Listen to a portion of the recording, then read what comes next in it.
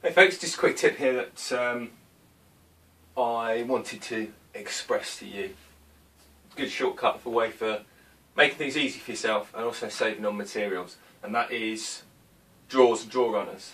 Yeah, you can buy prefabricated metal, full extension, locking, sliding, bearing guided and whatnot drawer runners, but I like to keep it simple. I like to use up bits of scrap because it costs nothing and it works just as well.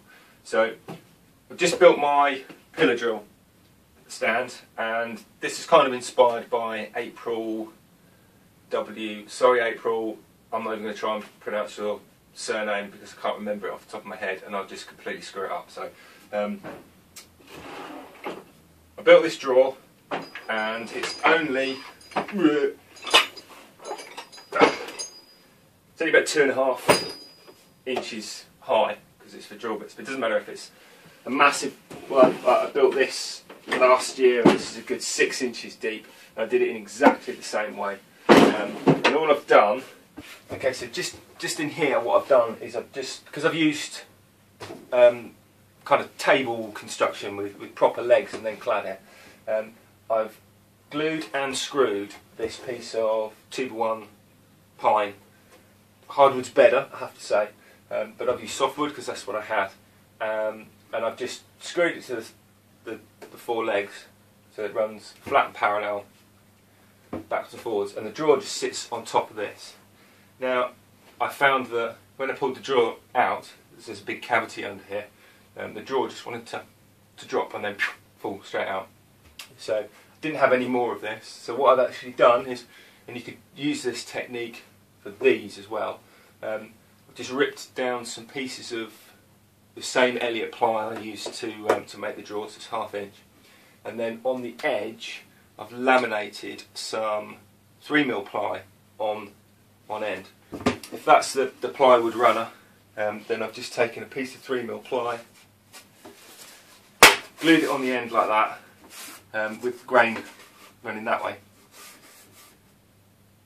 glued it on, pinned it, and then once the glue'd gone off, just with a flush trim bit on the route table, just trimmed it off so it's the same thickness, and that stops the drawer from wanting to drop down. The other thing I've done is with a wax candle, and I keep one in this little drawer here, just an old candle, and I just rub the candle all over the runners and on the underside of the drawer to just give it a bit of lubrication so it runs more freely. So I put the drawer in, and because of those top guides it doesn't drop out, it runs nice and freely to do that. Now if you're making your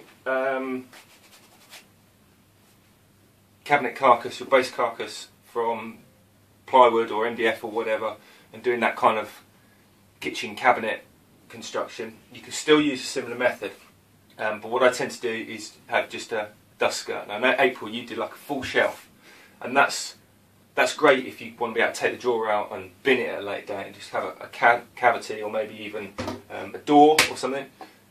You can use that because you've got a shelf. But if you're going to keep drawers in it, or you're making a chest of drawers, then that's a lot of sheet material that's completely wasted and redundant. So in that situation what I like to do is, in the same way I've made this panel door, but obviously on the flat, just with strips, this is glued on the edges and then pocket holed inside, make a frame, and then have this completely open. Don't panel it or anything, because the drawer will actually slide along those, and you'll find if you're doing a big chest of drawers, that's a lot of material saved in all this this space. And you can wax and lubricate it in exactly the same way, so save you a lot of material, potentially get rid of some scraps, and certainly save you money on having to buy expensive drawer runners. And if you want it to lock when it comes all the way, so it doesn't come all the way out, all you need to do is get a block of timber on the back of the drawer, glue it and screw it so that it creates a lock, and it will hit against the top. If you're using this method, then you can glue a block underneath, inside the drawer, and when it slides out like this, it will stop when it hits the front of the pan. Downside of that is it's difficult then to get the drawers out later on. That's why I never bother. I just kind of either let it fall on the floor or don't pull it out all the way. I hope that helps. I hope it saves you some money, and chances are most of you have already thought of that. So please do like and subscribe, leave a comment, and share this tip with all your friends and make them aware of the channel. We'll see you again soon.